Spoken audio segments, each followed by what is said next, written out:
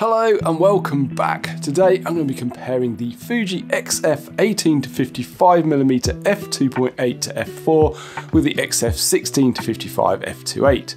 We're going to be comparing these two lenses on the 40 megapixel sensor on the Fuji X-H2. I've got some interesting results to share from side-by-side tests to a real-world landscape photography example.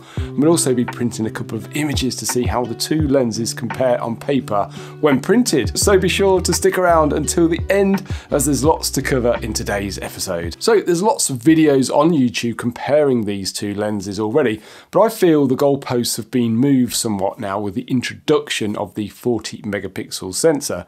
I think it's fair to say that some lenses perform worse, or should I say, show their flaws more on the larger sensor, which I guess is to be expected, but perhaps it makes choosing the right lens for your setup more difficult. So hopefully this video will help you out if you're considering one of these lenses. I should say as well that the 16-55 lens is on Fuji's recommended list of lenses for the 40 megapixel system, whereas the 18-55 is not. The 18-55 did have a firmware update in October 2022, I think it was, which improved overall resolution. Now I did do a before and after comparison before the update, and I did notice a bit of a difference. So if you already own or are buying the 18-55, just check which firmware you're on and see if you need an update or not. I should also mention that I'm doing these tests from a landscape photographer's perspective. So I'm concentrating on colours, contrast, resolution, and edge-to-edge sharpness as well. So before we get into the image quality comparison, let's just run through the physical differences between these two lenses. The 18-55 specs is as follows. The lens has a full frame focal length equivalent of 27 to 83 millimeters. It has an f2.8 to f4 variable aperture. There are no aperture markings on the aperture ring, and it weighs 310 grams. It has a 58mm filter size and has lens optical image stabilization with an OIS switch. It has a minimum focus distance of 0.3 meters and has linear autofocus motors, which will work well for photo and video. This lens is not weather sealed though, and the price in the UK is roughly £679. Here's the 16-55 specs. It has a full frame focal length equivalent of 24 to 83 millimeters, has a constant f2.8 aperture, has aperture markings at every stop. It weighs 655 grams, has a 77mm filter size, has no optical image stabilization, has a minimum focus distance of 0.6 meters, has linear autofocus motors which work well for photo and video. This lens is weather sealed and the price in the UK comes in at around £979. As you can see from those specs, the 18-55 really does pack a punch, especially when you look at the specs on paper. So it's a really interesting lens, but let's get into the image comparison to see how they stack up against each other. So let's head on down to the coast, grab a couple of images that we can print, then we'll come back here, make a couple of prints and take a look at some side-by-side comparisons in a bit more of a controlled environment on the computer. It's absolutely beautiful today. Sunny, absolutely great considering it's beginning of February. I'm going to take some shots of these houses behind me. You can see the beautiful colours reflecting in these rock pools. I think it'll make for the perfect print to compare these two lenses because we've got a lot of contrast, detail and colour, which is obviously very, very important. So it should make a nice print. I don't think it's going to be a fantastic landscape photography image, but it'd be great for this purpose.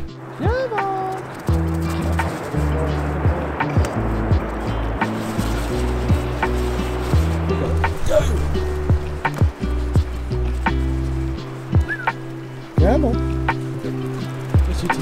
What's he doing? So before we take the photograph, I just want to show you this amazing little area just down here that only gets uncovered by the tides now and again, and it is an ancient woodland. It's 5,000 years old, which is pretty incredible. It's predominantly oak, I believe. My wife and I found some acorns down here once, which is pretty cool. 5,000-year-old acorns, absolutely amazing. But I'll show you some of these stumps and stuff, which is absolutely fantastic. Yeah, it's just like a big network of root systems which have managed to stand the test of time, which is pretty incredible, isn't it? Just goes to show you, you never know what's underneath the sand. Anyway, let's wander off and grab this photo.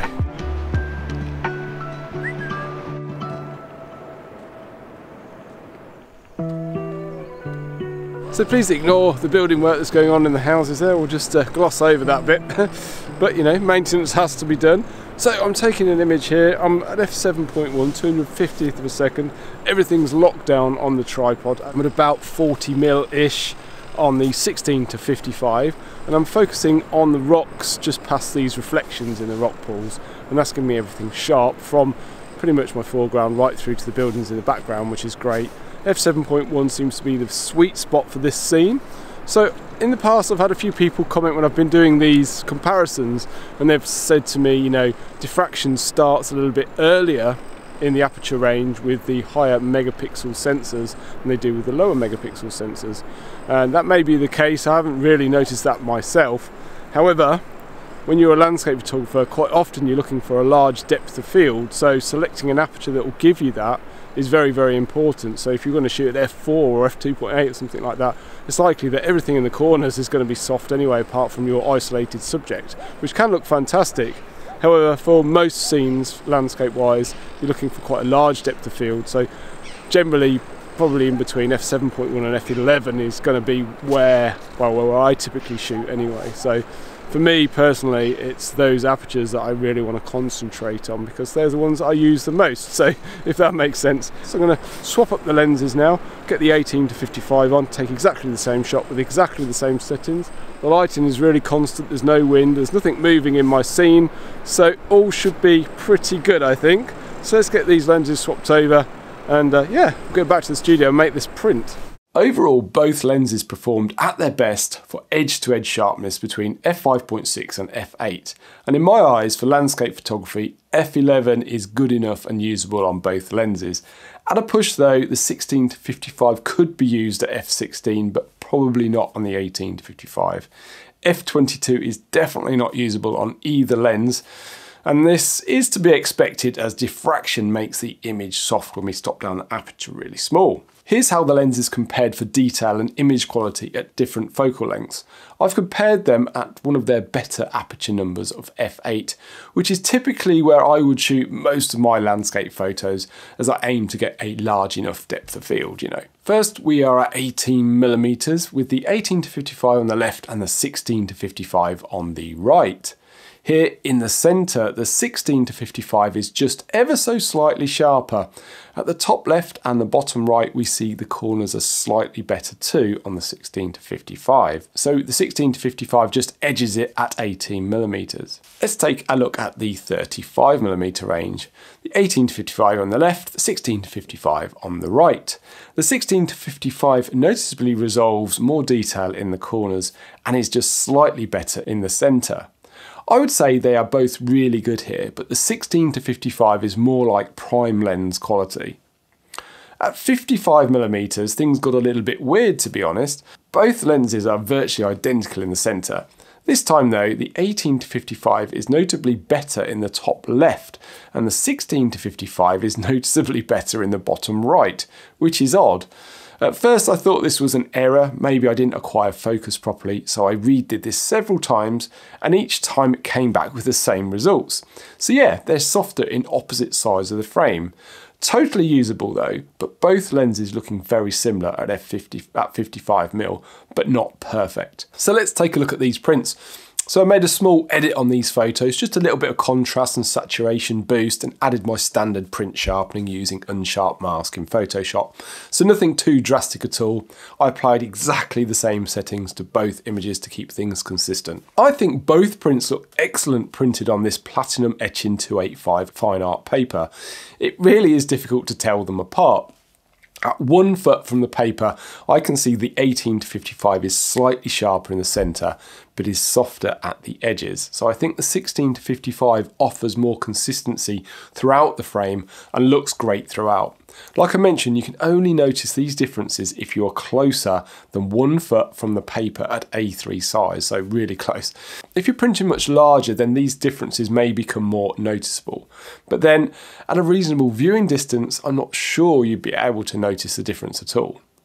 I asked my wife if she could see the difference between the two prints, and she said the only difference that she could see was that the pink house in the middle was slightly more saturated. This is something I hadn't noticed, but now I know I can see it. I think the 18-55 has more contrast in the centre, which in turn is making the colours more saturated in the centre. That's just an observation though, there's no science behind that finding, but it's interesting nonetheless. From my findings, I would say that the image quality is really nice in both lenses. The 16-55 is more consistent though. Only at 55mm did I notice that consistency fall away, with the top left hand side of the image becoming softer than usual. I think the difference between the two lenses is more apparent the closer you get to the corners.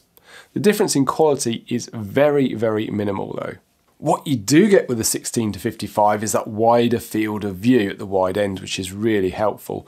The rugged build quality and weather sealing are great too, especially for landscape photographers.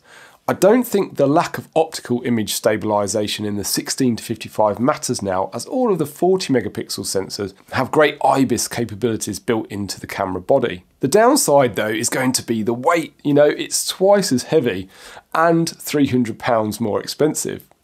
But I'm going to keep both lenses. The 16-55 will be my workhorse go-to landscape photography lens, and the 18-55 will be my very competent solution for when I'm long hiking, camping or scouting new locations, when weight is more important.